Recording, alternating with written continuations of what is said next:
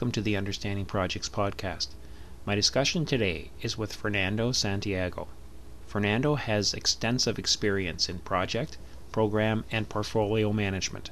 I've known Fernando for many years and highly respect his knowledge of project management, but particularly in some of the technical areas such as earned value management. During our discussion, we talked about the extension of earned value management into the area of benefits management. This extension is a new indicator, the Realization Performance Indicator, or RPI, that behaves the same as SPI and CPI, but measures the current forecast of benefits against the forecast baseline. This indicator would certainly be of interest to senior managers of organizations wanting to maximize the benefits achieved from their project portfolios. Here is my discussion with Fernando Santiago.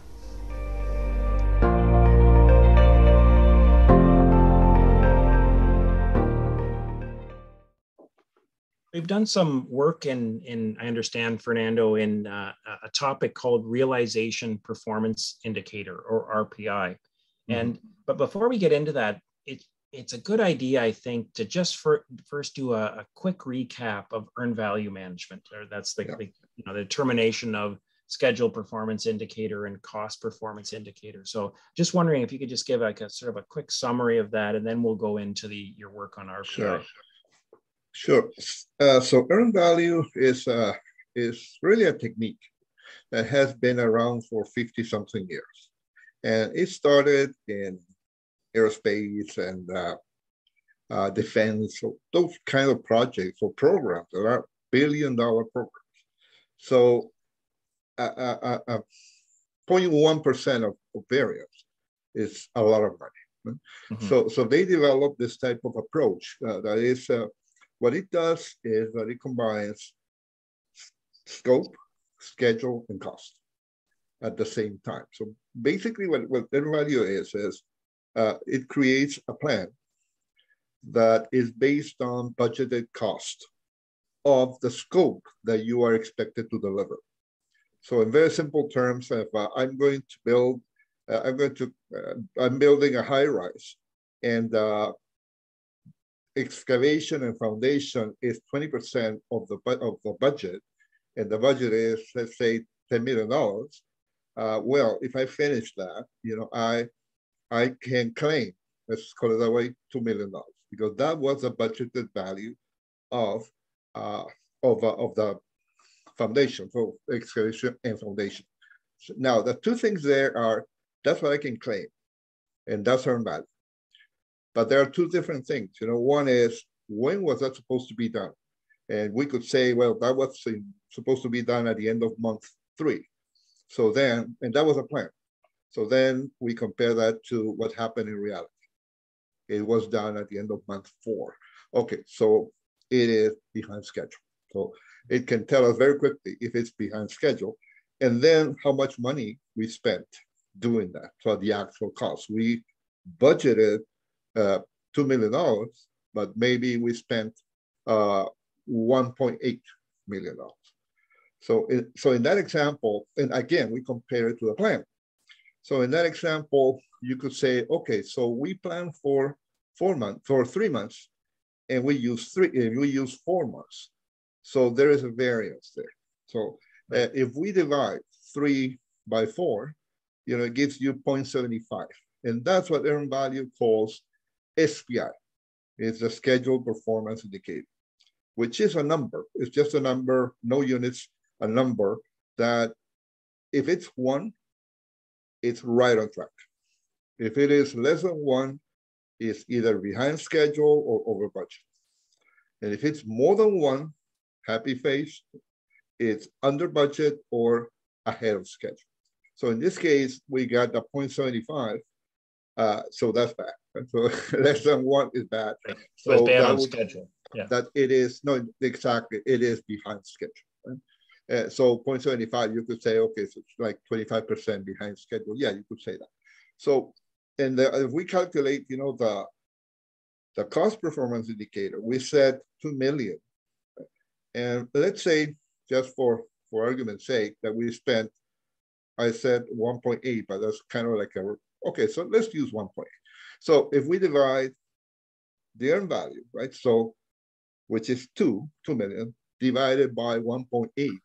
It's going to give us a number. I don't know a number right now, but it's something like 1 point something, like 1.1 something probably. Right. So that will be the cost performance indicator, CPI. In that case, it's above 1. So it tells us that it is under budget. So it's good. So those are the two indicators of earned value. And, right. And just to kind of finalize or to wrap up this intro, earned value has nothing to do with value. You know, it should be called earned scope. Right. Because that's what it really is. It's scope at budgeted cost. Right. So what earned value has done really is turn everything into money. Okay? So everything is money. So the plan is money, the actual cost is money. And so that way you can compare different things. So, but it has nothing to do with value.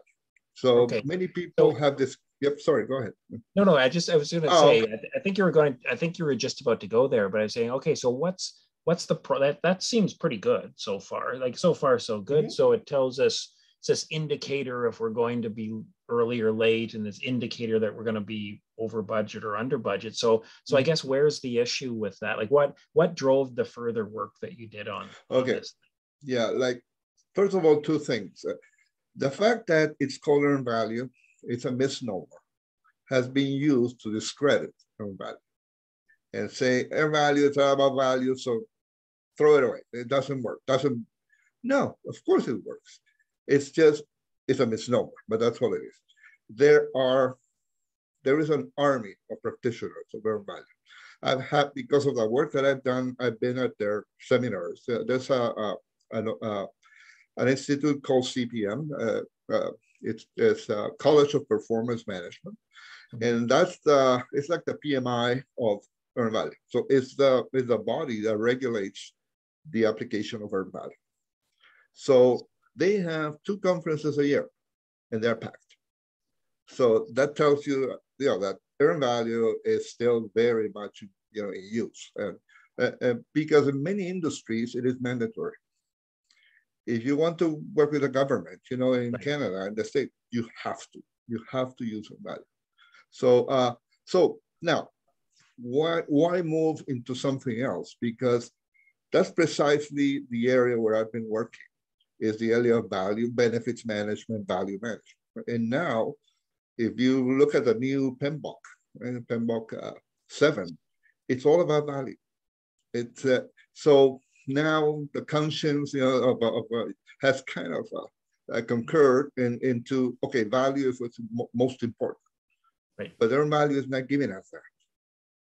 Just to pause for a moment, it's sort of funny because you're saying there's a lot of people that are objecting to the word value in earned value, and I kind of get where you're going. Like it's in terms of it's not necessarily the value to the business in the long run; it's the value of the work being performed. Like I think it's almost a double use of the word value. I think, but it's interesting to me that in an earlier and correct me if I'm wrong on this, but there was a time when there wasn't the term earned value. Wasn't it something along the lines of budgeted cost of work performed? Or planned? And that seemed those to be were the more formulas. Accurate. That was more like it wasn't as kind of didn't roll off the tongue. That's probably one of the reasons why I'm sort of misremembering it. But it was technically more accurate, was it not? Yes. Definitely that the acronym was more accurate, more explicit in terms of what it meant, right? Yeah. Budgeted cost of work performed, but the technique was still called earned value. So those were the formulas, right? The formulas use those terms. So budgeted cost of actual cost of work performed, and so that's the only change that has happened in the last few years. They have the use of the acronyms has been simplified. Now it's EV for earned value, AC for actual cost, and the PV for planned value. So those are the 3. Those are the easy 3. to remember on tests. Yes, exactly. So the thing with earned value is that it's only concerned with delivery. So it's just project or program delivery. And when you talk about real value, you are talking about the other side of the equation. Right? Mm-hmm. When you deliver to the business, to the operation, to what is the value that is going to be generated. So that's where we kind of, myself and there's another person I work with, Crispin Piney, he wrote a book on the topic. It's called Earned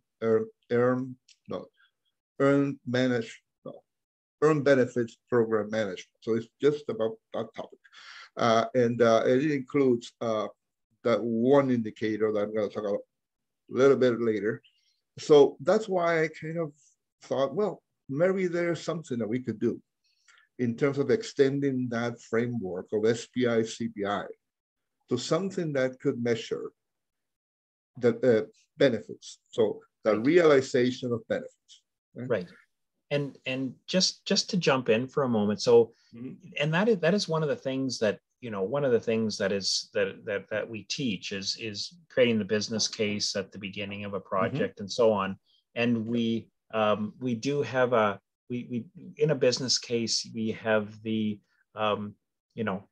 projected costs of the project and so on. We compare that to the benefits that we're going to potentially receive in the future, and that's the basis for the project being approved. Right. Yeah. So is that what you're focused on? Is that hey, how do you measure whether we achieve that thing in the business case we talked about? Yes. Is that, yes. Exactly. Yeah. So that's cool. Yeah. Yeah. So the challenge with managing realization of benefits when you are during project delivery is that benefits happen later. Right. They happen after the project has delivered. So how do you track how you're doing in terms of? That's always been the part whenever, in the closing of a project, your final project report, and you say, well, we had costs of this, we were over or under budget, we were ahead or behind schedule. Yeah. But there's nothing about the benefit. It's like, gee, I hope we get that benefit. It's like, and then I'm gone. The project's gone. And good luck, And it goes to a completely different organizational unit. Right? So project delivery is on one side, and now that whatever was delivered goes to the business, to the operation. Right. So it's completely different people. And so you're trying to solve this issue. Go ahead. So you're trying to solve this issue. Yeah. So that's where RPI comes in. Right. Because it can be calculated throughout delivery. So because it's just RPI, all it is, the same as earned value, that SPI and CPI from earned value. It's just comparing two numbers, as we did with the example of the building. Right? So what we do in this case is the business case that you were, bringing up, and that's the source. That's the source of information. Has to include, or the key element there in terms of benefits is a stream of benefits, year by year, usually. So in year one, we're not going to get anything because in year two, we'll start ramping up. So we're going to get, let's say, $500,000. In year 3 and on, we're going to get $200,000. And then it declines, whatever, 5-year, 7-year horizon. That's a forecast, correct? That's a forecast. And then, so that we can baseline. And that's as simple as that. So all you need to do to calculate RPI is to baseline the forecast. Right. So when the project gets approved, you baseline the forecast. So not only you're baselining your budget, like your time frame, you're also baselining your forecast of benefits. And then as the project evolves or moves through delivery, you're going to have more information.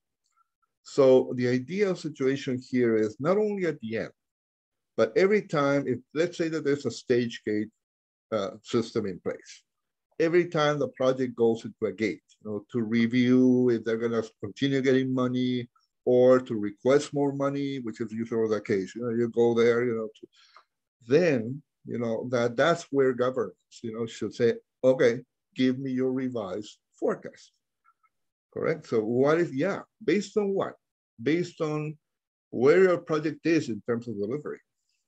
Because if you said that you were going to take a year, but now what you're saying is that it's going to take a year and a half, that is going to push benefits at least half a year.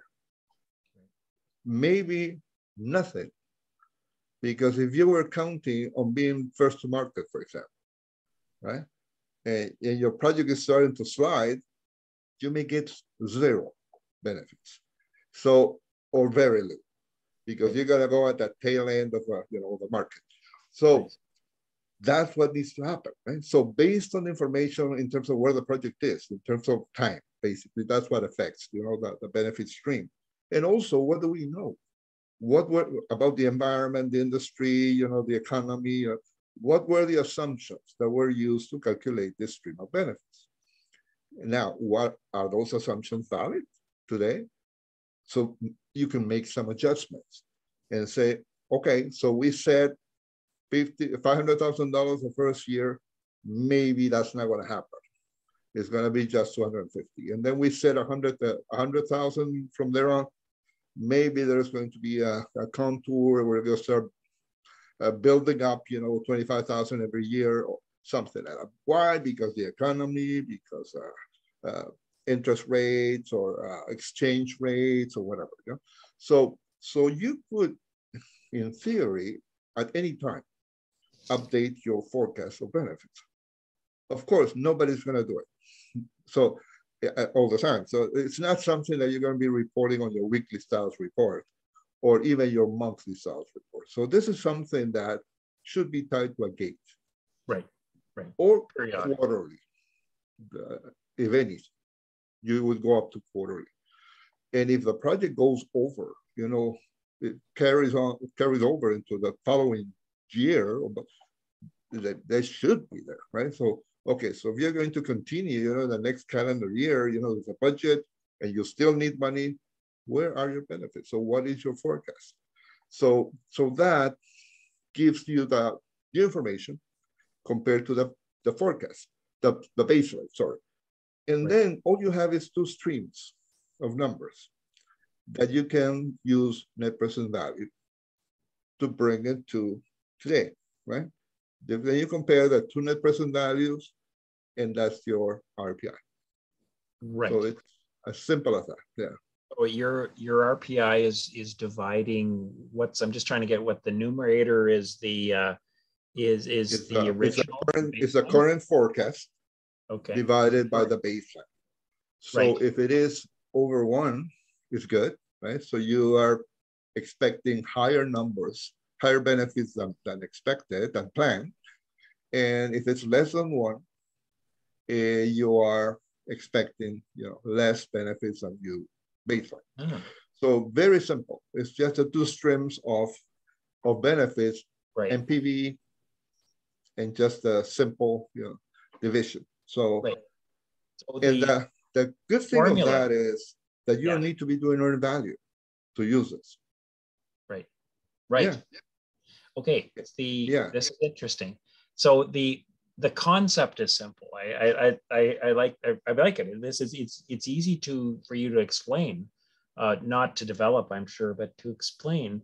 And I like the easy division at the end of current baseline of current forecast divided by baseline. Yes, current forecast divided by the baseline forecast. The baseline. Yeah, baseline forecast. Yeah, baseline forecast. Yeah. So, okay, two questions I have is sure. That forecast, who does that? And that doesn't sound simple to like that. Like that sounds like you really need like a fairly sophisticated model, would you not? Like to kind of model the assumptions, like you said, first to market, competitors, what your sales forecasts are going to be, etc. So there's some this is not just grabbing numbers out of a hat, right? Like this is there's some math behind this. Yes, and that math should come from the business case. Right. When you're creating a business case, you need to come up with that. What are the expected benefits? And that's where all the logic needs to come in. Right. So what I usually, when I teach this is that you need to try to make your calculation as explicit as possible. Right. So it is very clear. This is what I'm using. This is what I'm multiplying this by this, and this is the parameter that I'm using. So Right. then when things change, right, it's easy to adjust. right. So let's say if I'm using inflation, as part of the parameters, then I can just adjust it. And right. so yeah, there is some math, but that should come from the business case. So if the business case doesn't have it, right, you can do it. Right? Yeah, you don't have a good business case if you just guessed and said, well, I assume we're going to make $10 million in 5 years, and if somebody said, well, how do you know you're going to make, and if you can't answer that question, then it's a bad business case. You're right. So let's make the assumption that that as part of our business case, we have that model, that we've done our due diligence, that it takes into account, all of those things, all of those different parameters. And like you say, it's explicit. We've said we're assuming 2% inflation. We're assuming that the Canadian currency stays, within X percent of the American dollar, or whatever so all of those assumptions are built in, and this forecast goes over the 7 years or whatever, and then we come up with our total amount that we take back to present value, et cetera, et cetera. So that's good. So that, like you're saying, that work should already be done. Yeah. Like if you're not, why isn't it? Yeah. So that's interesting. That's good. The second question I had then is, unlike with earned value, CPI and SPI, it's all basically the project team is controlled. Like it's that there are external forces, of course, in a project, but it's the project's performance that we're measuring. Correct. More or less. It's delivery. Yeah. The delivery. But in this case, if like our RPI, we could be doing really well, and then suddenly, like is actually happening right now, inflation is moving from 1.8% last year or 2 years ago to 4.9%. If that has a negative effect on our forecast, suddenly we're not doing so good, and it has nothing to do with the project. Like, absolutely. So how do you well, absolutely. I guess in some ways that's good, I suppose. You might as well realize it now rather than down the road. But that must be sort of demotivating for the team, of just saying, hey, we're doing great stuff, but our RPI is decreasing. Wow. But if that's the case, that the project should be canceled. Yes, that is the and that's one of the things, that portfolio management, in most companies works like a horse race, right? Every horse is allowed to get to the final line. Don't stop any of them. We don't. You don't kill them, right? You don't shoot we don't shoot them. Some projects should be shot, right? Right. We do need to take down some projects. Yeah, and that's a measure of the health of a portfolio. Right. How many projects get canceled? Because think this way. Mid-year, you start coming up with the idea of a project. You present it. It goes through and then it gets approved. But approved doesn't mean that it's going to start in January. So let's say you start sometime during the year. Let's say June. Okay, so we already have a year. Okay, since the original idea. The project keeps going. Maybe gets to the end of the year. Now we have a year and a half. Maybe gets delivered in the following year. It's too much time. Yeah. So what we thought that what's going to happen, the needs of the company, the focus, what's happening in the market, can change in a year and a half, in 2 years. So the fact that most companies do not cancel projects, it tells you something. Right? But the problem with that is that there's always somebody behind the project. Right. And that's where the politics come in. So it's that P word. The P word. Yeah. So many times, okay, nobody wants to tell anybody that the baby, his baby is ugly or her baby is ugly, right? So there is somebody that put some kind of reputation behind the project, the person that promoted it and sold it to so it is challenging to cancel a project. Yes, But if you look at it as purely on a purely analytical basis, if we were all took our emotions and politics out of it, the answer would be clear. yeah, yeah. Either cancel that project, or you could almost say we should stop and retool it or something like that. Like maybe on its current course, it's heading for disaster. It's exactly. going to go over the cliff. But if we Yeah. stopped and reimagined it, or retooled it in some ways, perhaps we could change the curve. Exactly. So we could reduce, grade, right? So still we're not going to get something that's going to work, good quality, but the grade, we bring it down. Right. So now maybe compared to the revised forecast of benefits, still makes sense, right? Right. But so those things, can be done. Yeah. Yeah, that's interesting though, because what you're saying is absolutely true. Is that somebody is behind this project? In most cases, somebody is the champion of it. They may have gone out on a limb to endorse it, and their reputation and perhaps career is riding on this project. And are they going to be the ones that would say, sure, cancel this project that is my entire career is hanging on? I'm in like that. There are forces at work that would. Yes. So how do you mitigate that though? Like what? Well, that seems like a big one. One way is to have a stage gate system in place. Yeah. So it is known for the projects from the start that when they get approved doesn't mean that they're going to have money to the end of the project. They only get money to get from one gate to the next gate. Okay. So you need to do your requirements, design. Let's say we're talking waterfall. Once you get to the end of design, that you need to go to a gate. And that's where you are going to present your revised estimates of delivery and your benefits. Mm-hmm. So everybody already knows from the start that can happen. Okay. So it's not a horse race. Right. Everybody knows that, I may get canceled if my numbers are not the ones that what should be. Yeah. I think you'd also need almost an annual refresher on the concept of sunk costs. Yes. Because most people don't really, either they don't understand sunk costs or they don't like it, because there is this motivation for people that, look, if I've put $5 million or $2 million into this, I don't want to cancel it, because then I have to admit I wasted $2 million. I'd rather, in effect, what they're saying is I'd rather spend the other 20 and never make it back and than to admit losing to just that is correct. $2 million. That is correct.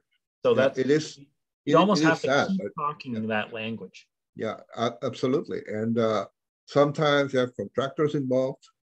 Yeah. So the contractors, of course, are going to push, right? No. No, we're good. We're gonna, of course. They don't care, right? So it is. There's a political thing there, but so one thing that could be part of governance, is that every quarter you have to submit a revised RPI. Right. And if your RPI is below, let's say 75% of 0.75, something like that, you need to go to gate, right? Right.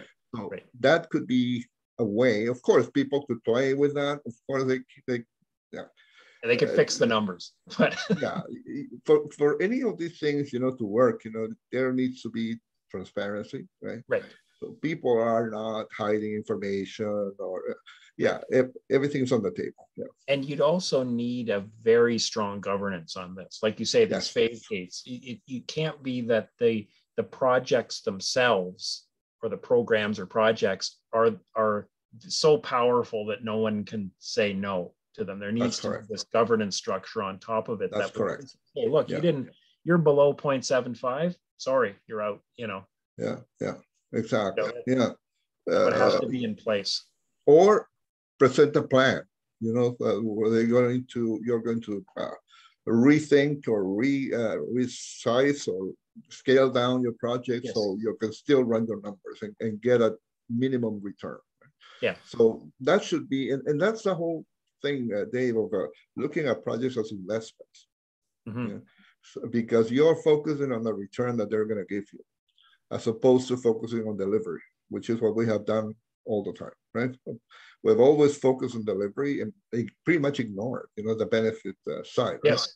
Oh yeah. No, I was going to say that too. That in the projects that I've been involved in, once the business case is done, it's never spoken of again. Yes, exactly. Literally, we've had our eye on the deadline and the eye on the prize. We're going to make it by this point. We're going to get under that budget, and then we're done. Like there's I've never seen, in all the years I've been involved in projects, I've never really had the conversation of, I wonder if we're still gonna. It's always like, okay, we got to hit that number, and if we go over, we'll have to increase the budget. We'll have to get the more budget, or we're going to be late by a few, few units of time. So governance should require it. Of course, minor projects, legislated projects, none of those, require any of this, right? They don't require a business case, to start. Right? So projects where there is some freedom to invest, those are the ones that should have a business case, and a business case should be updated. So at least every time they go to a gate. Right. If there's no gate, well, it should be, I don't know, depends on the governance, every 6 months, so at least once a year. So depending on the duration of the project, right? But that is part of what governance needs to do, and it needs to, and it's not an easy one. It's not an easy one because you depend on people disclosing information. Right. So.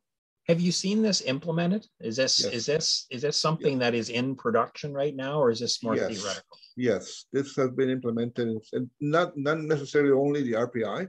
The RPI is so simple that that webinar, that is there in PMI, has been watched by many people, like over 3,000, I think it is now. Really? Yeah, I've got emails, I'm using this, like it's so simple, they don't need any help for that, which is probably not a good business for me. I want to make it a little more complicated. Exactly. So I said, wow, this is fantastic. I implemented this. And, so the RPI. Now, the governance part, yes. Yeah, many companies have the stage gate system in place. So it's probably the most successful, management technique ever. I think it's 75% of companies in North America have adopted stage gate system, and they keep it. So it's not a fad that a couple of years is gone and something else. No, they keep it. So it's a Canadian, actually. I don't know if you know. Yeah, I did not know that. Good. Yes, it's a Canadian. Unless he lives in Burlington, who came up with this, the stage gate system. So the answer is yes. Companies that are taking this seriously, and now the people like me that work on the area of benefits, we're expecting that this new PMBOK, is going to have an effect also in that sense, because people are going to be trained on a different form, a different view, a view of value, that if you're not generating value, you're doing nothing. So as opposed to just delivery. Right. And I think this would be a pretty easy sell, or it would be sellable to the senior management or CEO of the company, which is who you want to get. For something of this magnitude, you've got to have senior management support. But I think if I can imagine the sort of the sales pitch where you would basically saying, this is about the forecasted benefit. This is about projects as investments, which would be speaking the language of the CEO.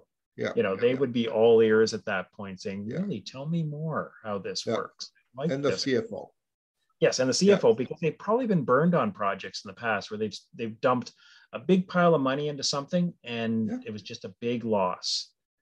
So I can see where if you can get to the right people, like you say, the CEO, the CFO, they would be saying, yes, I want to do this. So it's not, I guess it's not surprising this is in use. Yeah. If you do not have finance at the table, it's not going to work. It's that simple, because they control the purse, right? So they're the ones that, release the money. And and they're the ones that are interested in this. Right? So how do I know that I'm not giving money to the wrong, I'm not betting, on the wrong horse, right? Like I'm betting on, I always use the analogy of a roulette, like you're putting your chips, right? So where do I put my chips, right? And it needs to be based on risk and return. Right. Like a roulette, right? So so that's what finance should do. Okay, so assess, okay, so what is this project promising in terms of return, but what is the risk, right? So what is the risk in terms of delivering in that under that budget and that time frame, and what is the risk of benefits? So sometimes it's a slam dunk, that that you're going to get those benefits because all you're doing is increasing, let's say, a new product line in a market that you already own, and so you kind of know. But sometimes it's the risk can be huge. So that should be the basis of which is what finance should use anyway in terms of managing investment, right? Risk and return. So that is another component of the business case that most of the time it's not there. Huh? Yeah, because it's created on a sunny day scenario. Yes. Yeah. Oh, exactly. Yeah. If everything, the moon and stars line up. Yeah. You did mention the webinar link, and I will include that in the description of this of this video and podcast. That for anyone that wants to watch that, I've watched it. It's quite interesting. So I would definitely recommend it. You've also written a book as well, Fernando. The outcome-driven organization are these concepts contained in there, or is this, or does it go off in other directions? No, they are included in the book. Yeah, because when you talk about outcome-driven, it is exactly this topic, right? The whole idea is that you need to manage your benefits around business outcomes.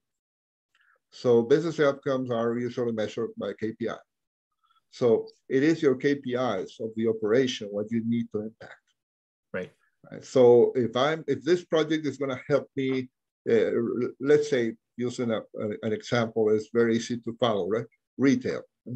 So what are the KPIs in retail? How many people walk into the store? How many items per visit? They buy. Like all those, if I can impact those, those are my outcomes. And then all my projects need to be tied to that. So how do they contribute, to those outcomes?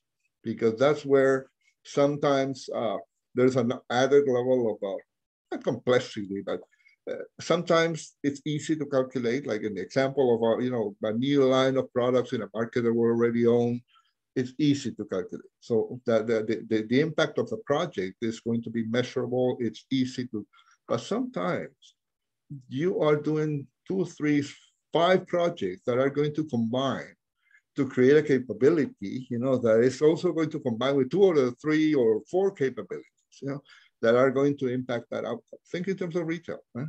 All the things that you need to do, like online retail, right? To be able to bring people and artificial intelligence, digitalization, all that comes into play.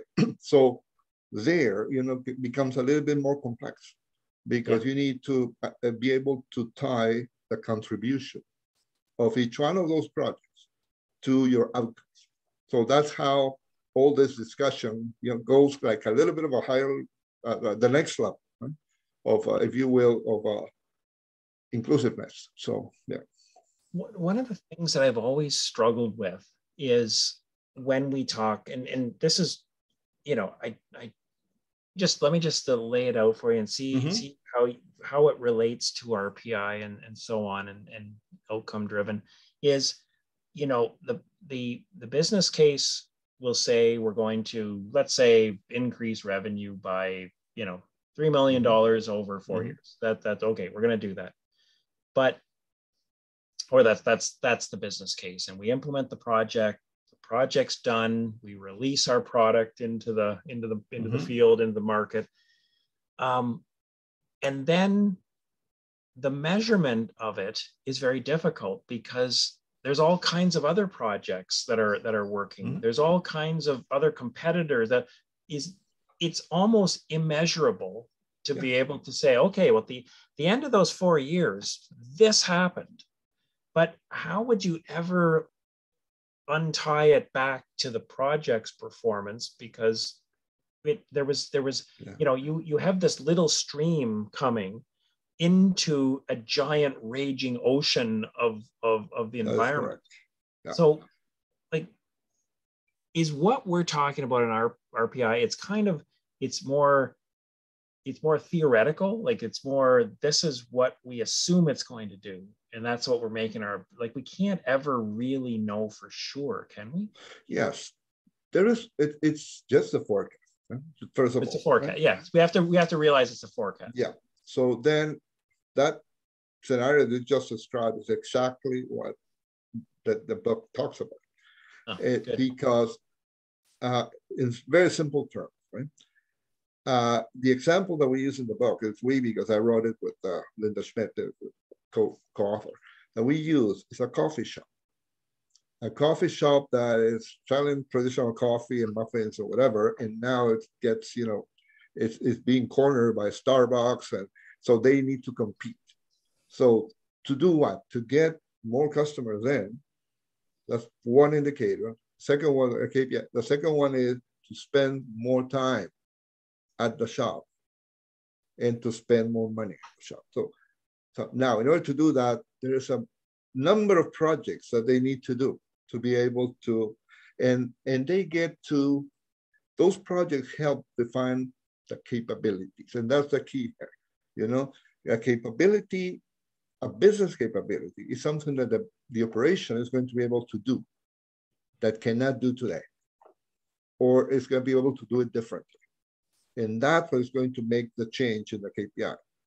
Because if we do the same things that we're doing until now, we cannot expect a change unless it's organic, right? But so that's where it's at that level that you should do your business case, really. Right. Okay? So do we really need this capability? So then what are all the things that need to happen, in order to get this capability? And that it is there that you should assess your business case. So then all the rest, becomes, it's like a chain. Actually, the tool that we use is called results chain that links projects to capabilities to outcomes to financial results. Right. Okay? So you can create a network, basically. So every project can contribute, to more than one capability. Every capability can contribute to many outcomes. And that way, and use then relative estimating. So instead of trying to get into, this is going to be 20%, or you just use the same thing that we use in Agile. Right? So this is a contributor. This is a major contributor, a minor contributor. So it's just in relative terms. And that's enough to be able to assess, how much money should we put into this project, based on the contribution and the capability. So, so it becomes doable. But you're absolutely right. If you don't have that, you cannot do it. Yeah. So I guess what I'm hearing from that is that, don't try to do you'll never untangle that future. Is to find the indicators that you can then measure that will then contribute to the outcomes. That's correct. Yeah. Yeah. Well, that's interesting. That sounds like that's like you said, covered in your book, and something that definitely to be read for sure. And I'll include a link to your book on Amazon there as well. It sounds like a good read. Oh, that'll be great. Yeah. And there's another webinar also on PMI.org about this whole topic, not just the RPI thing. The RPI is just that; it's very technical. There's another one called from delivering scope to realizing outcome, something like that. So it's also under my name and Linda Schmidt. So that one talks about that whole concept of tying capabilities to outcomes and projects and how to do it, and talks about digitalization also. So how this not affects but it's the other way around. digitalization, by definition, uses multiple technologies.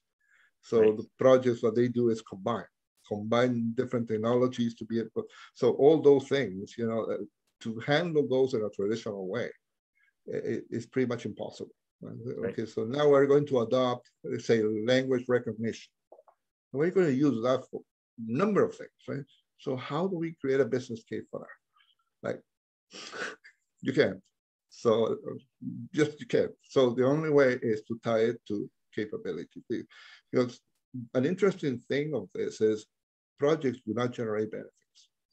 And that's something that sounds like a shock, right? It is the operation that generates benefits. The operation is the one that makes the money. So what projects are going to do is pass a capability to the operation. So now you can sell this product, or you couldn't sell before. Now you can do this. Now you can offer this functionality for your customers. Now, and it is the operation that is going to do this, right? So what is the link between the two? The capability. That's what goes from the project domain to the operations domain. Yeah. Well, that topic of capabilities is probably a topic for a whole other discussion. By itself. But maybe we'll have to have you back. But anyways, on that, Fernando, this has been a fascinating discussion. Oh, thank you.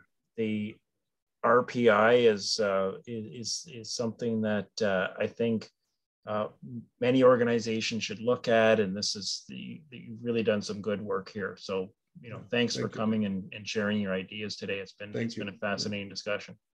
Oh, thank you. Thank you very much. Anytime. Yeah. Okay. All right. Take care. Thanks for listening to my discussion with Fernando Santiago. Fernando's focus on quantifying the expected forecast of project benefits is very important. It is key that organizations understand this forecast, not just at the business case stage, but also throughout the lifespan of a project.